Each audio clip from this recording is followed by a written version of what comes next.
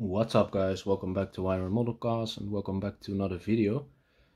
Today I will be doing a quick comparison of the Bburago Ferrari Monza SP1 in the race and play variation of silver with the yellow stripe, and on the right the signature series version of the Rosso Corsa with the Italian stripe down the middle. So yeah, as I said, the one on the left is the non-signature version. This one can be found for about 30 to 40 euro.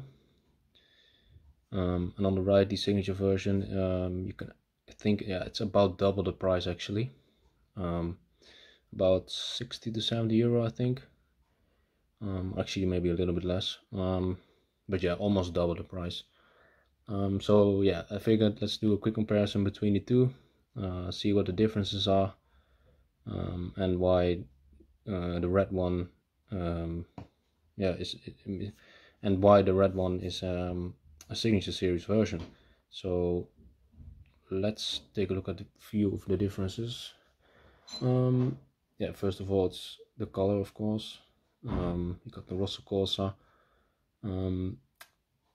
with the Italian stripe down the middle. You can only get this color on the signature version. The normal version right now only comes in silver with the yellow stripe.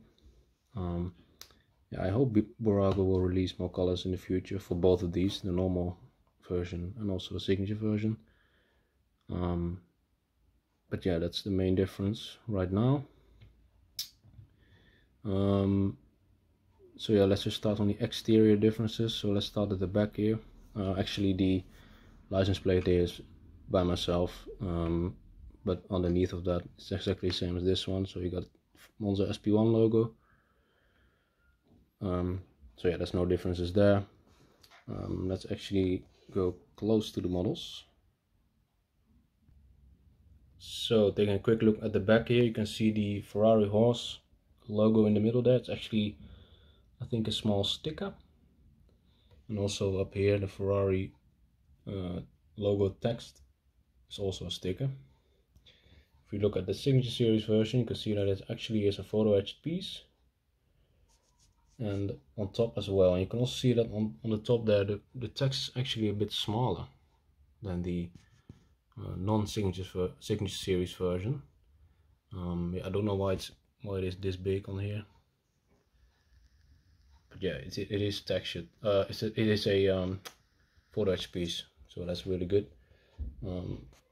Other than that, here on the back it's exactly the same. Textured carbon here. You got the reflectors over here as well. Yeah, no other differences there. If we take a look at the top here, you can see that the door here on the side, you can actually see on the top that the gap in between the door and the panel here on the top, you can see it's not painted.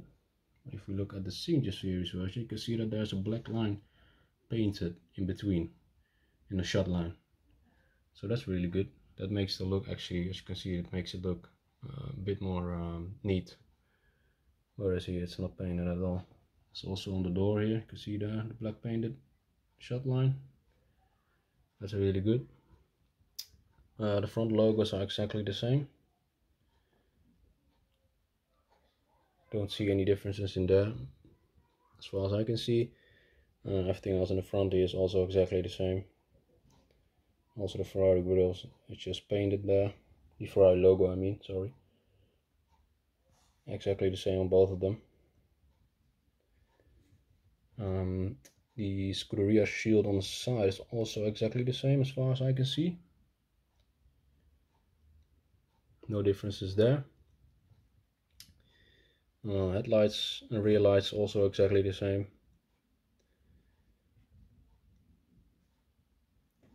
No differences there.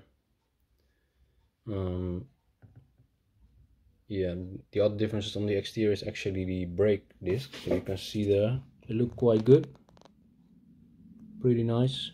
And if you take a quick look at the non-signature series version, you can see that it's actually a bit yeah, it's not as good as the signature series one. You do have the holes in them, but yeah, I mean, they don't really look very great, whereas here it's much more crisp. Calipers are exactly the same, wheels are exactly the same. On the rear, the caliper is actually too small compared to the real car, but it's the same on both of these models, so nothing we can do about that. So let's move on to the other differences. So the rest is actually on the interior. So if we open up the door here, also on the non-signature series version. So well, first of all, you can see the Ferrari text logo on the door sill, as well as the silver painted floor, silver pedal shifters, silver around the air conditioning vents, and also on the door there, that small bit is also painted in silver. The pedals as well. And if we look at the non-signature series version, the floor is black. We don't have the silver paint on the shift pedals or on the air vents. The floor pedals are also just in black plastic. So yeah, we do have a bit of extra painted parts here. Steering wheels look exactly the same. Except for, no, they are exactly the same actually, yeah. Steering wheels are exactly the same. Also the buttons and switches on the side there, just next to the seat, also exactly the same. Gauge cluster is also exactly the same. So yeah, Bburago actually did a very good job with the non-signature, because it still has a lot of painted parts, the controls and all that. So that's really good. Just quickly turn around. The seat is actually also on here just plastic, just like the normal one. Yeah, I don't know why it's not this. I don't know why the seat doesn't have a bit of texture to it, because I know that the signature series version of the 458 actually has a textured dash, and also on the seats. I think maybe a bit of the flooring. And also the FXXK Evo signature series version, that one also has a bit of texture on the seats. So yeah, I don't know why Bburago actually just used the same seats here as on the non-signature series version. Would have been better if it had a bit of texture to it, but it is what it is. But the final difference here is that you can see the seat belts are just black there. And on the signature series version, we actually have the Ferrari logos on the belts, which looks pretty good.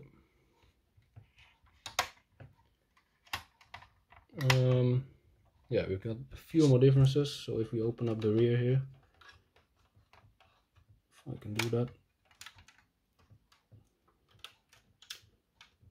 So it's actually a bit tricky. Let me just put the camera down real quick. So looking at these panels opened up, you can see that the underside is actually just unpainted here. Well, it's painted in the same as the body color, whereas here it's actually painted in matte black, and also the hinges. Yeah, and that it just looks a whole lot better, much more realistic. The trunk space exactly the same, just plastic. Would have preferred a bit of cloth in here as well, but yeah, it is what it is, I guess. And also one thing on my signature series version, you can actually see there that the paint is damaged there. You can actually see the metal underneath, and that's because this the trunk lid actually scrapes with the body there when I open it. So yeah, I won't really be opening this up anymore after this video. This one is actually just fine. Let's open up the engine cover.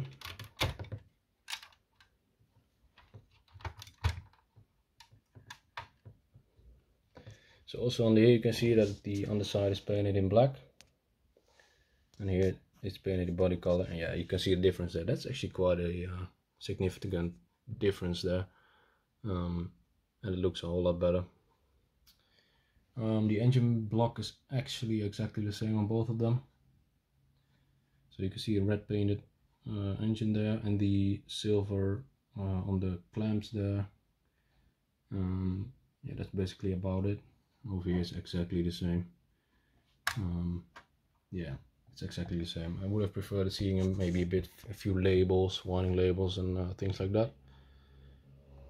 But yeah, so as I said, guys, the red one is actually about double the price.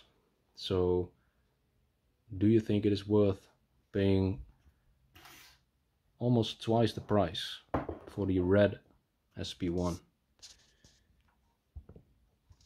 compared to the silver non-signature? Well, in my opinion, it's not really worth it if you look at what you are actually getting in terms of differences. Yeah, I mean, you're mainly paying for the different color and stripe design on the signature series version. That's the main difference, really. That's what you're paying for. But yeah, to charge double the price, I don't think that's really I don't think that's really good from Bburago. They could have at least integrated a bit more detail, better quality, yeah, just better details overall. That would have been a much better, and then double price would have probably been worth it. But yeah, it's quite unfortunate actually. But yeah, I like the SP1. I have the budget to buy these models, so yeah, I'm happy with the red SP1. I think it does look a whole lot better than the silver one in terms of the color and the stripe design. So yeah, but for now I'll just keep both. They look pretty good next to each other. So let me know in the comments what you think of these models and my little comparison. Check out my Instagram, link is also down below. You can see these two models and all my other models. Also check out my previous video where I explained exactly how to make your own custom number plates, just as I did here. I will still be installing one over there as well. So yeah, subscribe if you haven't already, and I'll see you guys in the next video. Take care.